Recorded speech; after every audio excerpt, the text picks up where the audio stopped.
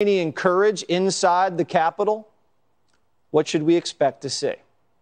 Here now, retired Army intelligence officer Chuck DeVore. So what should we expect, in your opinion? Well, Jesse, you're absolutely right. Putin underestimated what would be his reception when he set these forces into Ukraine. President Zelensky did not flee. The Ukrainians did not immediately give up, and he was not able to install a puppet regime very quickly. And as a result, he doesn't have enough troops. Ukraine is now backed by the European Union, by America, by other nations.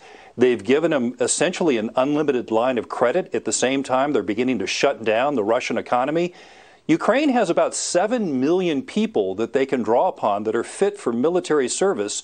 And there's only about 100,000 Russians with another 100,000 behind them, many of them poorly trained conscripts that are coming into the theater of operations. So what may happen, Jesse, is a long stalemate. And the longer it is, the more likely we're going to see collapse of the Russian economy and a lot of pressure on President Putin to get out of office, whether at the point of a gun or some other perhaps more political coup.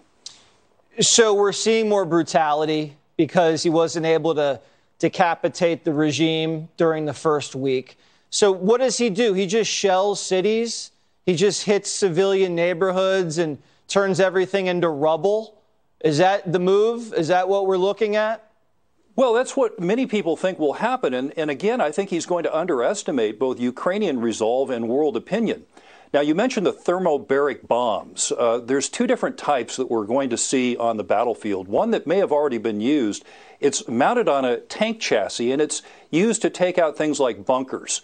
And that's more of a tactical battlefield weapon. But there's another weapon that kind of is at the line between small nuclear weapons and large conventional weapons. This is the father of all bombs. This uses the thermobaric principles, but if dropped from an airplane, it could destroy an entire city block at a time, killing potentially 10,000 civilians and militia at a shot. Now, if this happens, and if video evidence of this gets out to the West, which it will, this is a very dangerous part of escalation that could happen in this conflict that could bring quite a bit more international sanctions against Putin. So if he vaporizes 10,000 people like that with a thermobaric, what does the West do to that? Does that make us escalate? Well, again, at this point, the West is pouring in all kinds of equipment that Ukraine can use.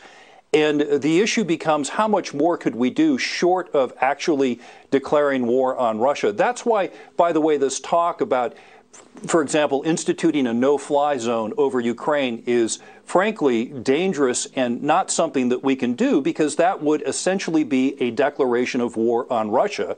And you don't want that. NATO is a defensive alliance.